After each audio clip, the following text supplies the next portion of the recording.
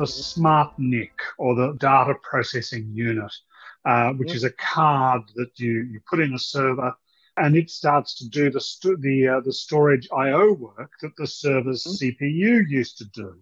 Leaves the CPU free to do more work. Does Huawei have an approach or a product here?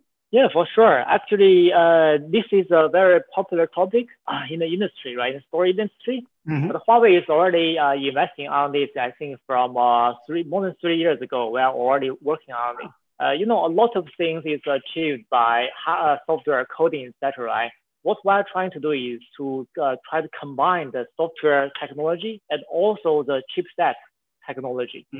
What we are doing now is that on the SmartNIC, we put some data forwarding functions, right, on the card itself. A lot of data forwarding job, right, is offloaded to the card. So this is the first point. Second point is that it's doing something even smarter.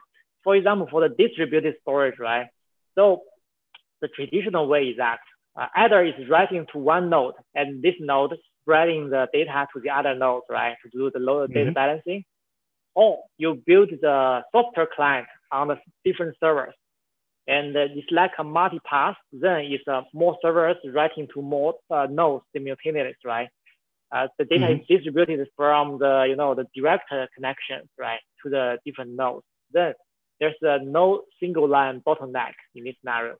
The SmartNIC card provides the possibility that you don't need to build a software client on the server node. The card itself will distribute this data to different nodes simultaneously, distributed data.